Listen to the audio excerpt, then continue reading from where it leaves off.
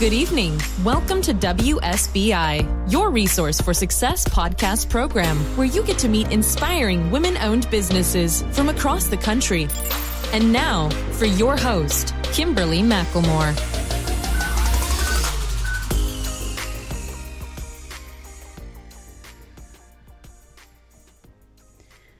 All right, good evening and welcome to WSBI, your Resource for Success podcast program, where you get to meet inspiring entrepreneurs and women-owned businesses from across the country. I am your host, Kimberly McLemore, CEO and founder of the Women's Small Business Initiative and an award-winning author. Welcome to another night of sharing. With us, we have special guest Maureen Metcalf.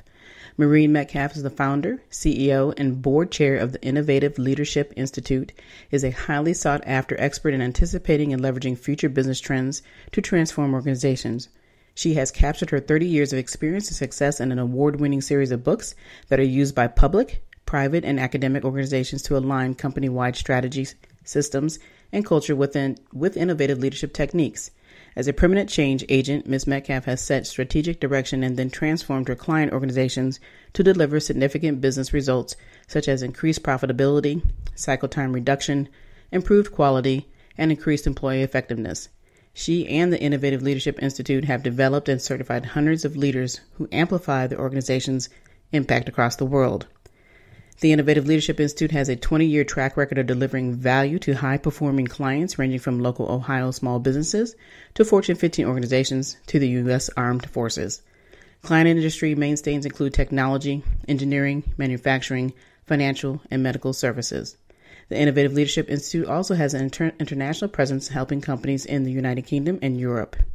So without further ado, please help me welcome to my platform, Ms. Maureen Metcalf. Good afternoon, or should I say good evening? How are you? Good evening. How are you? I am doing great. Thank you so much for coming on to my platform. I am so excited to learn more about you and learn all about the business, and I'm sure the listeners cannot wait to hear more. So, Maureen, why don't you go ahead and tell the listeners just a little bit more about who Maureen Metcalf really is? Oh, goodness. After that long bio, first, Kimberly, thank you for having me on your podcast, and thank you for creating a podcast for successful women and entrepreneurs who are looking at expanding what and how they do their work. You're welcome, and thank you. You're welcome. So, about me, every time I'm asked this question, I probably give a different answer. I started my business 20 years ago. And I did that when I was working for a large consulting firm, and my industry was dramatically impacted. So think back to 2001, around the September timeframe, and what was happening. And I think that's relevant now because a lot of people are being impacted by the COVID pandemic. Yeah. It wasn't anticipated. Many of us see our organizations take a turn out of our control, and we have to figure out quickly how to pivot and continue to support ourselves, our families, and do meaningful work in our communities. And so that was when I started my business, was a pivot, unexpected, and I started it just as something to do between kind of recovering from an intense consulting career and giving me a time to breathe and figure out what next. And I learned that for me, running the business was what next. It wasn't just a transition.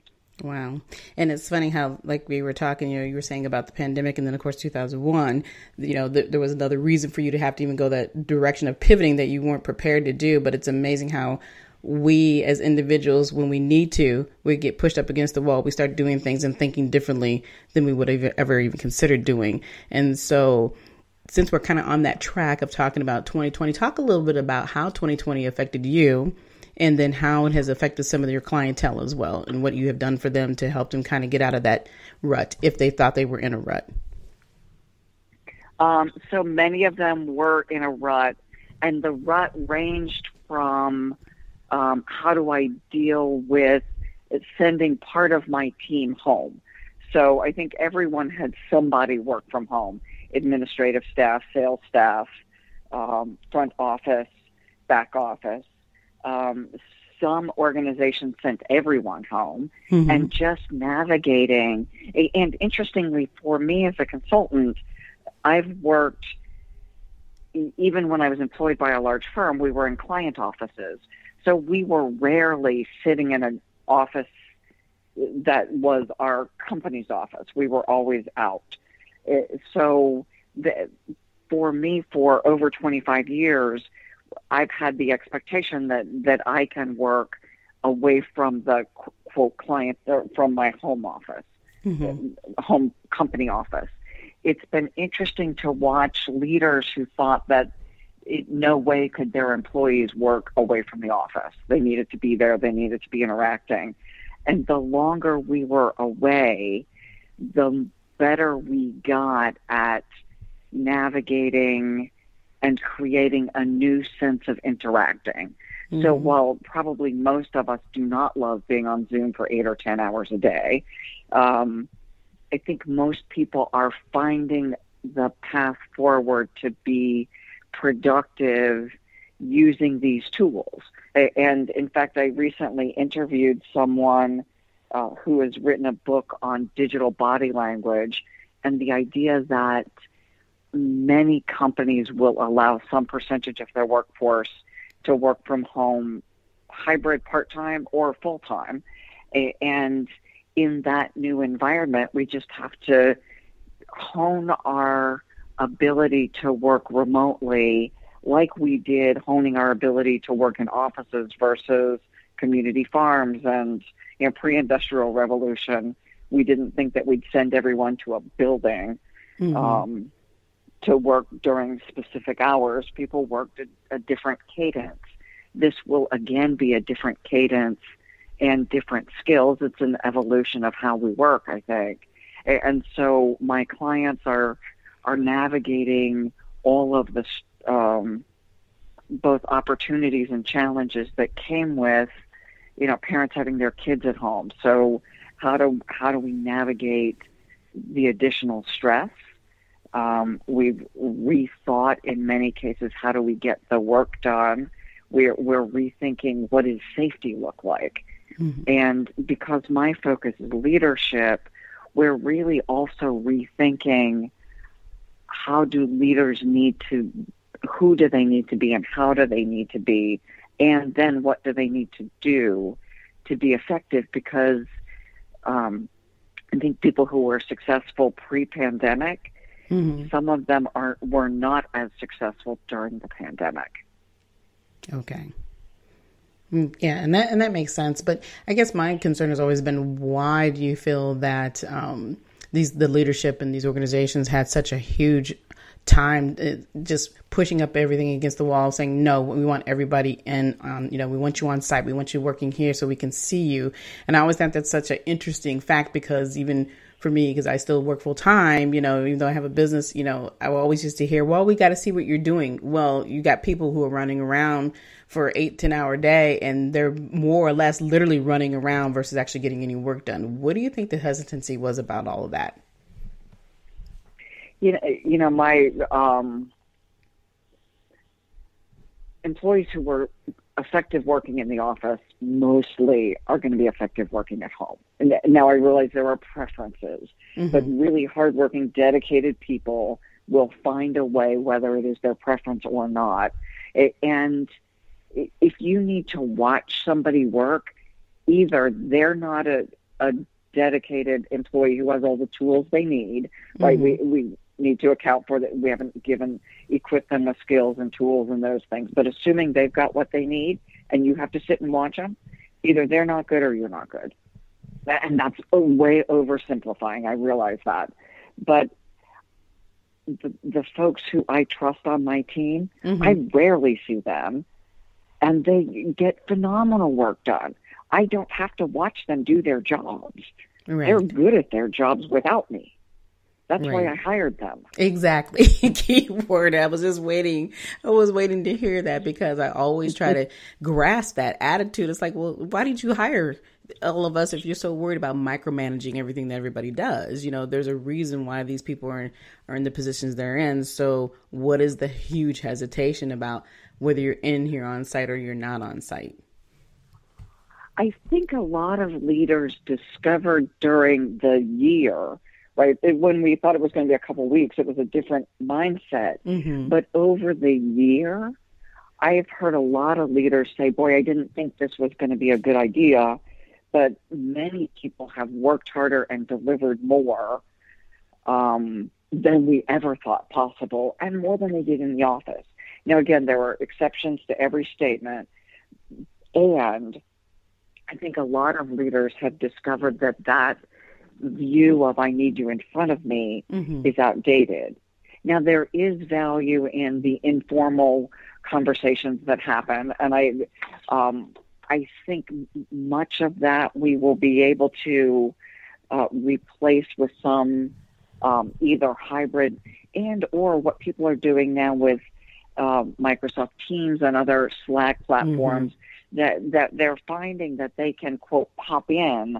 It's just electronically rather than in person, and we will develop new habits and new approaches. And the flip to that is we also now have access to workforce that we didn't have.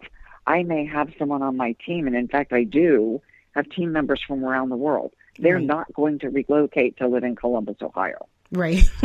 Exactly. It is the remote capability that allows me to access absolute top talent, and for people who also work with part-time team members, that wouldn't have been possible if they were required in the office. So that can be anything from people taking care of aging parents, people taking care of young kids, people who have physical disabilities.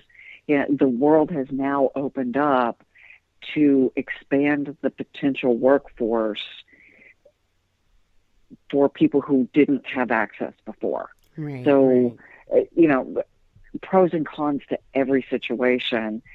I think for companies and leaders who are creative, we're going to find ways around the limitations, and we will offset those by benefits that we didn't have when we had to be full-time in person. Right. And then, when you think about having the opportunity to, like I said, to leverage, to bring on people that you would not have been able to do because it financially wouldn't have been either conducive or necessary, because that cost would have been tremendous to get somebody from overseas to move, like you said, to Ohio, and then, for whatever amount of time. And then, so you obviously, you want to have the best, but you also had to think about all those things prior, where today we do have that flexibility. And I think that insight is important. So I want to kind of backtrack just a little bit, because I want to talk more about you, Maureen, personally, about how you actually got into what you do. Obviously, you didn't have a business. You did work in other businesses prior, but talk a little bit about your journey and what really was the interest of how you enjoy helping others get to where they're at. So, especially as a leadership consultant, I should say I had a plan and I followed the plan, but that's really not true. There is a lot of, I think, paying attention to the signs and to our inner guidance. So I picked a college, at 17, like all kids do, or many kids do, based on the boy-girl ratio, and based on and I was going to go into engineering because I thought it was a successful path forward for me to make a living. I got to the school I chose.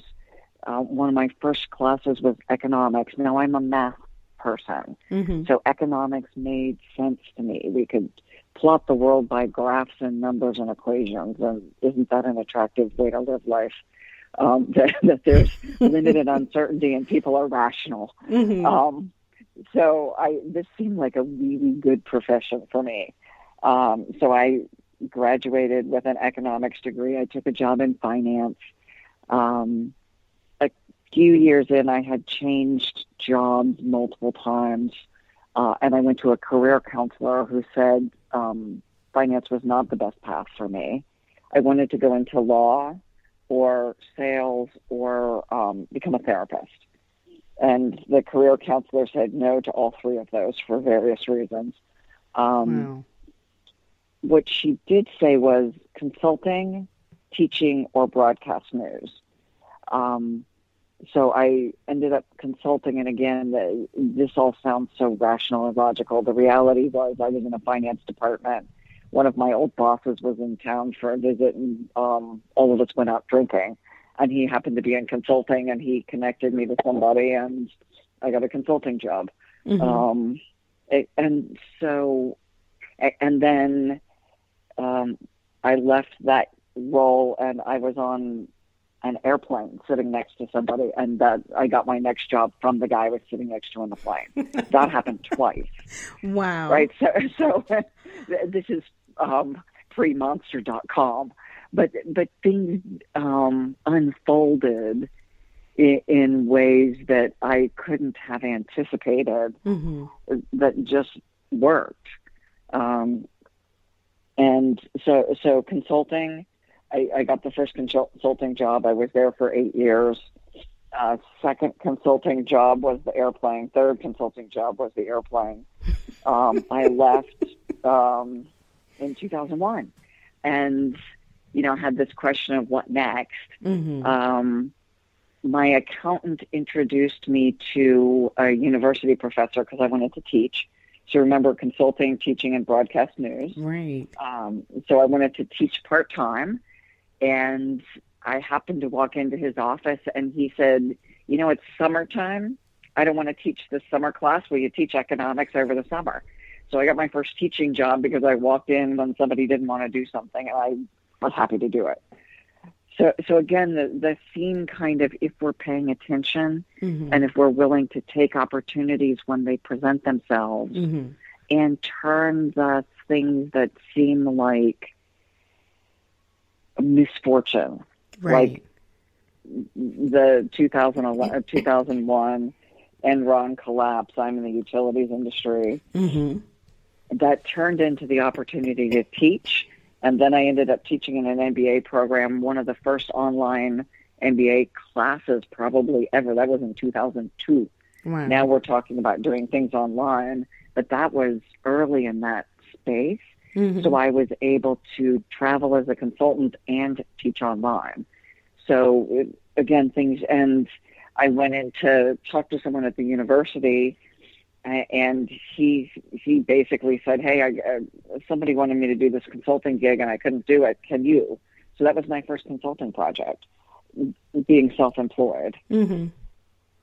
Wow. And like I said, I didn't know where I wanted to be, and that project was a significant project and really let me both teach and consult and consider that I liked doing the work as a small business, as an entrepreneur, mm-hmm. compared to working for a large firm. And I'll also say I couldn't have done this had I not worked for a couple of really good large firms, mm-hmm. that trained me well. Right. But the thing I love about what you're saying is that you've taken every opportunity that was put in front of you, even if it wasn't aligned originally what you wanted to do. You never really said no. You just said, you know what, here's an opportunity, I'm going to take it. And it worked. And, even after that counseling session, I'm sure that you thought about things, but, a lot of times you hear people say certain things and then you're like, no, I'm going to go this direction anyway. But everything that she told you to do or that you were counseled on, you have actually done.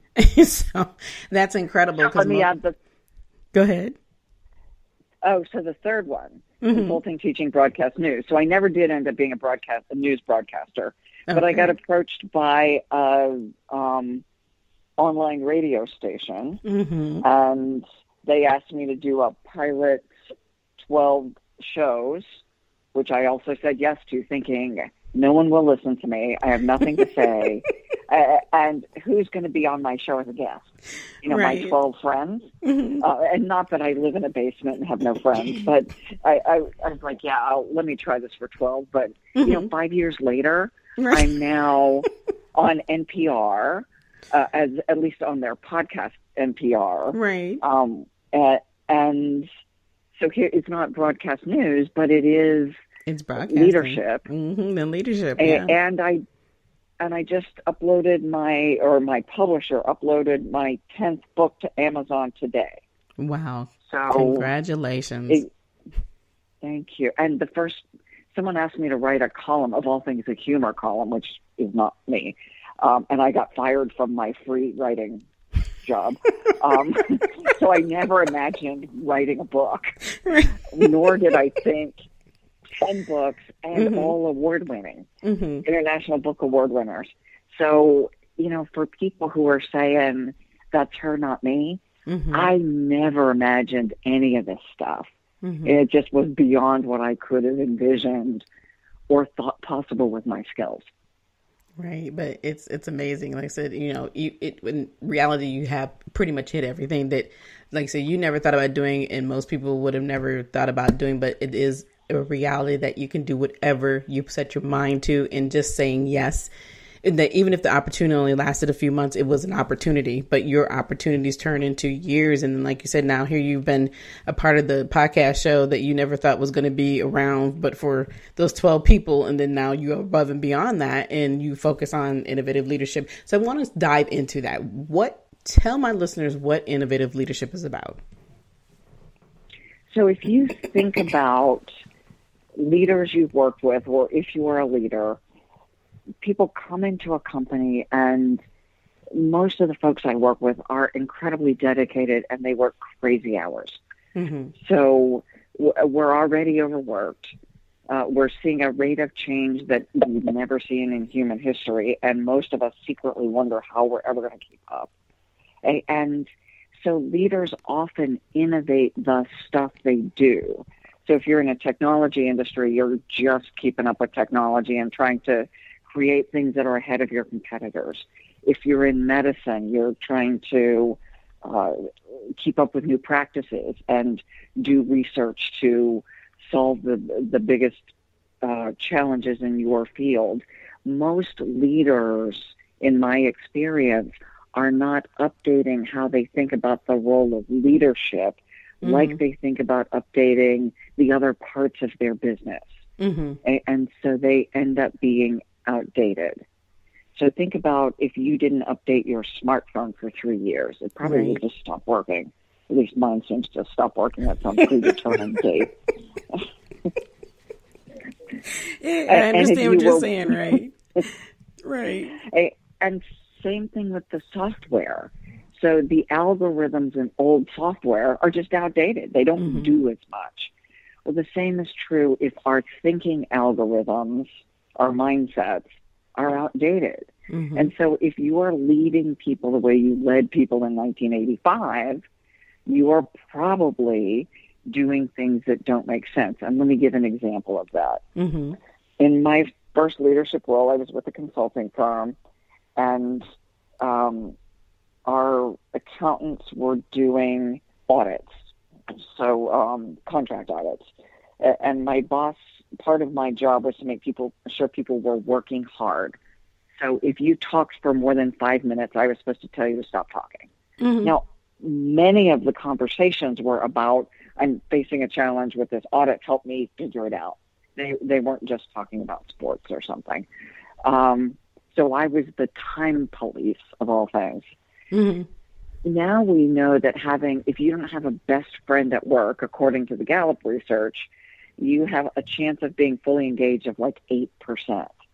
So the thing I was doing that back then, when you didn't have personal lives at work, you kept that at home. Now we know that approach to leadership was ineffective. And as we learn more about neuroscience and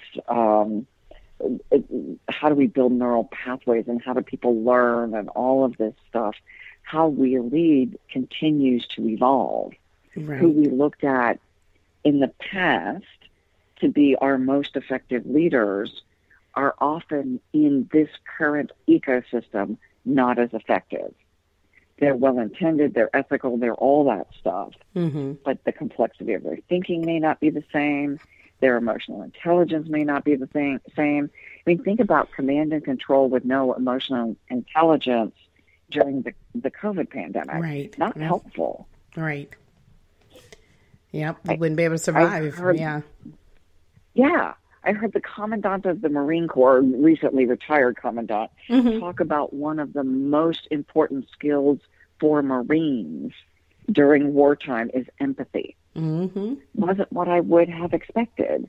But as we deal with humans in times of difficulty, empathy is one of the most important skills. And yet we have not often built leaders with those emotionally intelligent skills. Mm-hmm. We build them with analytically intelligent skills. Right. I agree with that. I definitely agree with that, because the world is telling you got to be one way when you're a leader and you own something. You know, people look up to you a certain way, but they don't also realize that we're human. And so that humanity has got to be a part of who your business is, because I don't see businesses today, you know, being able to survive in that attitude of awareness of, well, I just don't care. Well, that's not true, because you have to care, because you need people in order to be a successful business. And so, yeah, I agree with that that's something that in business, it consistently needs to change, and you have to be aware of those things. So when you are working with your clientele in that perspective, and you do find somebody who's very difficult like that, and or, you know, has used to, maybe as a good example, somebody's been in the military for many, many years, and their whole persona is just based on, well, you do what I say. How do you get them to change? Actually, the military does a brilliant job of getting leaders to develop. Mm-hmm. So I want to just acknowledge that they're not, what we see on TV is not often what we see in them in person. Mm-hmm. And still the question is, what do we do with people who are stuck in that command and control, micromanage, I don't trust my people? Mm-hmm. There are a few things. We put them in disorienting situations and push the growth. Mm-hmm. We add coaching to that situation. We send them to training and development. We get them mentors. And often that combination of activities works. Mm-hmm. It is really, in many cases, and one of the things I do is assess. So I work with a lot of engineers and physicians and super smart people back in our analytical bucket. And so back to the idea that we haven't been taught what leadership is in many cases, or how we define it now is different. These are people who have the capacity to change. And so it's explaining what it is, giving good examples, helping them recognize both their strengths and their deficiencies.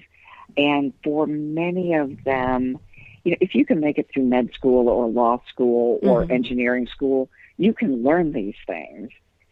It's just changing myself is different than solving an equation or doing a surgery. And so it is building those different muscles if they think they want to. And the truth is, not everyone wants to or needs to. They just shouldn't be leading large, complex organizations full of people. Right. They can have strategic roles. They can have subject matter expert roles. They can be brilliant contributors that don't necessarily lead people. And that's a good, interesting concept, because I haven't never heard people actually someone put it that way, where, you know, they're good at what they do, but they just don't need to be telling people exactly what to be around a lot of people, and they can use their expertise in a different way. Because you're right, not everybody's meant to be a leader, quote unquote. And that doesn't mean that you can't lead and you're not intelligent, but there's just some people who just don't have the tenacity to work with other, you know, and human beings per se. So yeah, I definitely like that. And how you explain that. And so I do want to dive in a little bit about your books, because you just told me a few minutes ago that you just uploaded book number 10. So why don't you tell the listeners a little bit about your book? So this one is Innovative Leadership for Healthcare. And so my COVID project, because we weren't doing as much leadership development as people were trying to navigate staying alive in their businesses. And I had the wonderful opportunity of working with some healthcare workers who were case studies for this book. And so it describes up front, and we partnered with the Uniformed Services University and a couple of folks in their leader development field who also happen to be brilliant practitioners of medicine and working with people with addiction and neuroscience, and so a very robust focus in medicine, healthcare, and leadership. And my focus being specifically leadership, but I've also been working with physicians and researchers for about a decade in the healthcare field. So we combined our frameworks. So the beginning of the book gives the leadership frameworks, and then the rest of the book, and this is really important to me, that we don't just write about what it is that people can memorize. Mm-hmm. We want to create a path for people to become it. So otherwise, we can win trivia tests, we can bore people at cocktail parties talking about leadership, but I'm writing these books to help leaders actually implement different ways of leading, which means they have to change themselves. Mm-hmm. They have to evolve and grow. And so it's a workbook with case studies about, one is actually a head and neck radiation oncologist, so a guy working with brain tumors and things. And then the other is a brilliant nurse practitioner who's just finished her doctorate, and she is both teaching and working as an NP. So we wanted to get both the nurse and the physician perspective. They're both mid-career. He is a little later than her, but we wanted to get something that was useful for everything from I'm in med school, I'm a resident, I'm a fellow, through I'm leading a practice, and making it accessible and practical. So we do have some theory, because I think it needs to be grounded in theory. Mm-hmm. And we wanted to make it useful. So if you run a practice, you can do the variation of a book club, and people do the exercises and share them together. And they talk about, what do we want our leadership culture to be? What systems do we need to put in place to make sure that culture emerges? How do we recognize, what does behaviors look like? Mm-hmm. What is the mindset behind those behaviors? And what do we want our employees and our clients to experience when they walk through the front door in the morning? Mm-hmm. And how do we make that possible? And it is all about not only what we do, but who we are. Right. Right. So we start with vision and values. Mm-hmm. What do you value? And how do you behave to show that? Mm-hmm. Well, book sounds like it is going to be another award-winning book. So let us hope. Well, I'm just putting it out there for you, Maureen, so I'm sure you'll be fine. Thank you. What I want it to be is incredibly helpful to the people who have worked so incredibly hard and sacrificed a lot to show up at work during a pandemic, being afraid every day of exposing their families. Right, right. You know, these are folks who were sequestering in their homes or hotels so that they could continue to serve patients, and didn't often have the support of the physical contact with their families. I'm sure they were supported by, but when you can't hug your kids at night because you've been with patients during the day, and that's a tough commitment. Yes. Yeah, it is. Like you said, it's one thing to be committed, sitting in front of a computer all day for 10, 12 hours a day, but it's a huge difference when you're not able to be around the people that you love every day because of the commitment that you have made, and for some people they're saying in the back of their mind, well, that's their job. But at the end of the day, they could have lost their life doing their job to make sure that we could live every day. So I definitely applaud you for that book, and looking forward to learning more about it and see if it does become another award-winning book. And so could you tell the listeners where almost all your books can be purchased from? Amazon. So this one is not yet uploaded, but by the time people listen, hopefully it will be. So the standard Amazon.com. I think we're on Barnes & Noble and through other booksellers as well. Okay. Yeah, so you have 10 books, so I'm sure that we'll be able to find you, so we won't go through all of them this evening, but I always love talking to other authors because, having the voice and realizing how important our voice is and sharing the information that we learned with others is an incredible feat to do. And so, once you start writing, like I said, you never wanted to write, but then here you've done more writing than you possibly could have ever imagined. And I think most of us authors are kind of like that. As like, this was not my plan, but now I'm doing it. So it's a good thing to do, and it's a blessing for others, to learn from the things that you have researched and the people you're working with, and giving them the information they need to have that'll be valuable for them in their lives. But I have a couple more questions before we end this evening. Mm-hmm. Before, I'm sure you get more people who ask you what it's like to be in business. What good advice would you give when it comes to starting a new business? Have a good plan.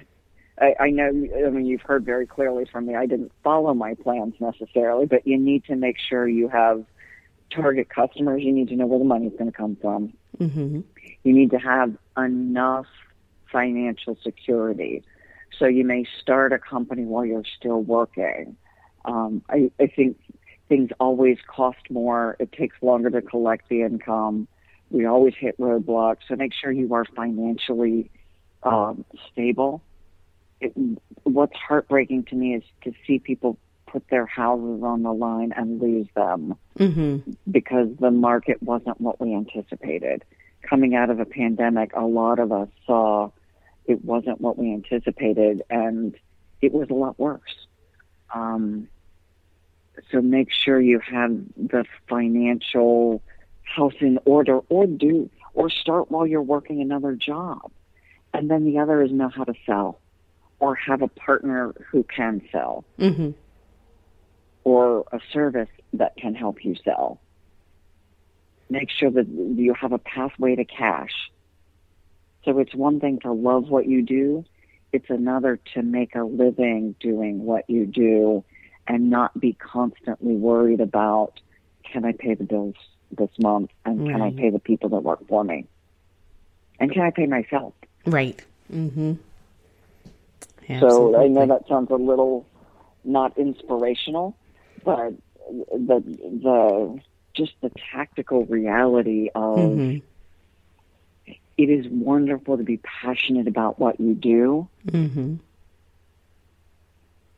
Make sure that the thing you are passionate about before you dive full-time into it will also support you. Otherwise, you can be passionate and do it part-time.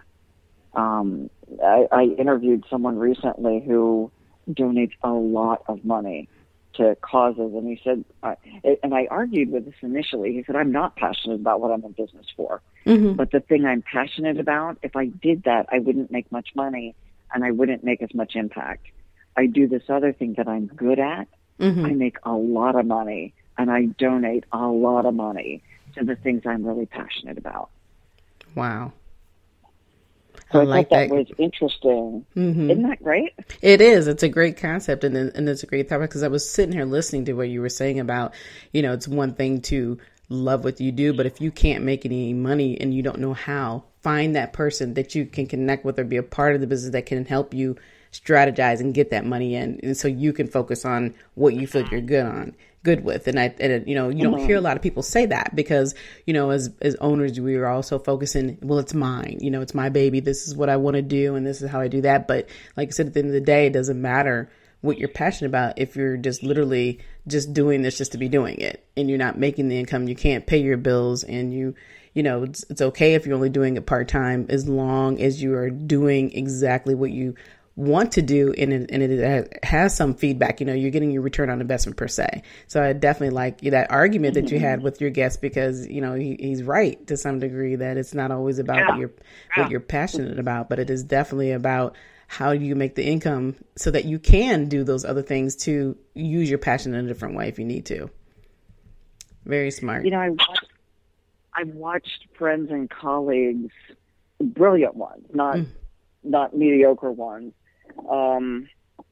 fail at businesses for all kinds of reasons. But the end of the day is they lose their houses, they lose their retirement funds, and then they're, mid to late career with limited resources and fewer options, because you don't recover from this when you're starting from bankrupt at 50. Right. So that's the reason I say be clear about the finances and don't put your house on the line. Yeah. If you can't do it without losing your house, you're in the wrong business. And people may push back on that, but well, you've been an expert at this. Family counting on you. Exactly. But, you're expert in your field, too. You've been doing this for a long time. So I wouldn't just be like, oh, she doesn't know what she's saying. So you obviously know what you're talking about. Well, people will make their own decisions, and nothing is absolute. Right. But strong recommendation, don't put your future at, take calculated risks. Absolutely. Well, I couldn't have said that better myself, and that's why I always have the experts on my show. But before we go, Maureen, could you please tell our listeners how they can reach out to you or learn more about the Innovative Leadership Institute? Sure. So go to our website, innovativeleadershipinstitute.com. We do a weekly blog, and I bring in experts because I only know so much. And like you, Kimberly, I get to interact with people who are brilliant in their field, and part of what I do is curate that. So thank you for what you're doing. You can follow me on LinkedIn. We also have a newsletter there, and we have a ton of resources for free on the website. My purpose is to help elevate the quality of leaders around the world. And a lot of leaders do brilliant work. They can't afford a coach, or they can't take the time to get one. So we wanted to make a lot of resources available so that they can continue to learn and grow and contribute in the ways they find most impactful without us charging them. Wow. Yeah, and that is awesome, because that's something, that you brought, when you brought that up, I talk about a lot with a lot of the clients and people I'm connected to. Not everybody who's coming in business can afford every little thing that they're doing. So they feel like sometimes they have to pick and choose so they can be successful. And sometimes it's unfair, because when we all get started, we all depend on somebody or something. And so, I'm always trying to connect with people who are willing to provide good resources that are valuable and important, so that individuals who are aspiring to be an entrepreneur or are already entrepreneurs can still excel without having to go broke. So I really, truly thank you and appreciate that your company and your organization, your business provides that for anyone who's looking to elevate in leadership. So, and to do well in their business, regardless of what that business may be. So I would thank you for that. You're welcome. Thank you for the opportunity to share what we do with our listeners. And thank you for being such a brilliant host. Thank you. I appreciate that. And again, I thank you for coming on tonight with me. Do you have any last words that you would like to share with the listeners? I do. Thank you for asking that. During this time where things are changing so much, we all get opportunities we hadn't anticipated. And like we talked about, step up, step in, take the risk, take a calculated risk, but take the risk, because each of us has unique skills that the world needs right now. We need people who are compassionate and gifted and talented in their own ways to pull together to navigate the challenges we're facing, because people are suffering. And the more we pull together, the better communities we'll have. Absolutely. Yeah, like I said, I couldn't say anything that you said better, because that was a phenomenal way to end our show this evening. And, again, I thank you for coming on, and I hope that everyone who's listening tonight is actually learning something. And if you didn't listen to the live, you can always go back and listen to the replay as often as you want, because I'm telling you, Maureen just dropped some major golden nuggets on the show this evening. So please take the time to listen to tonight's show. And of course, it always leads me to ask my listeners, what do you wish you existed for you in 2021 or any time time. It's time for you to sit back and reevaluate your goals. And if you're ready to have that talk, a real talk, reach out to me at Kimberly, WSBILC@gmail.com. And let's talk about your vision. Let's talk about whether you may want to leave a legacy by writing a book or starting a podcast show where you can share your expertise with many others that need that experience that you have and the help. And of course, if you'd like to have more of WSBI, additional podcast show, or do some free virtual live Q&A sessions with some of our favorite entrepreneurs, we are doing a campaign so that we can provide more resources for success. So you're more than welcome to donate to our campaign at www.wsbilc.com. And as well, again, I'd like to thank you all for listening to tonight's show. We'll be back next week with more amazing guests. Be sure to follow us on iHeartRadio or download our mobile app on Google Play or wherever you listen to your podcast. But until then, enjoy the rest of your evening and good night. Good night, everyone. We will be back next Thursday evening at 7 p.m. Follow you. us on Spreaker, www.spreaker.com/user/WSBI. View our new WSBI website anytime at www.wsbillc.com and on Facebook, Twitter, YouTube, LinkedIn, and Instagram.